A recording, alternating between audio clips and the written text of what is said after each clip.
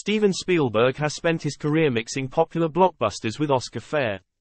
Sometimes, he has been able to combine the two into one movie. Saving Private Ryan is one of those films.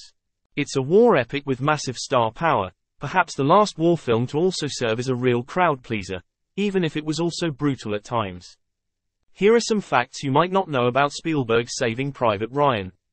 Screenwriter Robert Rodat was given the book D-Day, June 6, 1944, The Climactic Battle of World War II by Stephen Ambrose. In addition to being a big book for colons, it also helped inspire Rodat, along with a monument he saw to lives lost in various wars. There was a family, the Nilands, mentioned in Ambrose's book that gave Rodat the hook about multiple sons from the same family in World War II. Rodat pitched his idea to producer Mark Gordon, who pitched the idea to Paramount. There was no script at the time, but Paramount liked the idea and commissioned a script from Rodat. Once the script was finished, Spielberg and his agent read the script and liked it. Spielberg agreed to direct it, and no other director's name was ever attached. Prior to making Saving Private Ryan, Spielberg had already directed 1941, Empire of the Sun, and Schindler's List. Heck, even two of the Indiana Jones movies have World War II connections. Clearly, Spielberg had an interest in the subject.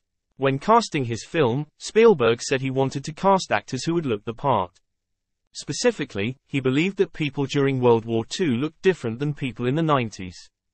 In short, Spielberg wanted the cast to match the faces I saw on the newsreels. These days, Spielberg and Hanks are tied together. In addition to their multiple films, they produced 2 World War II TV shows together, Band of Brothers and The Pacific. While Hanks said he and Spielberg had wanted to work together, Saving Private Ryan marked their first project together. When making a movie on a grand scale, you can't merely settle on one actor you want and hope for the best. In addition to Hanks, Harrison Ford, Mel Gibson, and Pete Postlethwaite were considered for the role of Captain Miller. Rising star Edward Norton was the first choice for the role of Ryan, the soldier that Miller's entire squad is pressed into finding and saving so that he can be sent home on account of the fact all his brothers have died in battle. However, he turned down the role for a larger starring role in American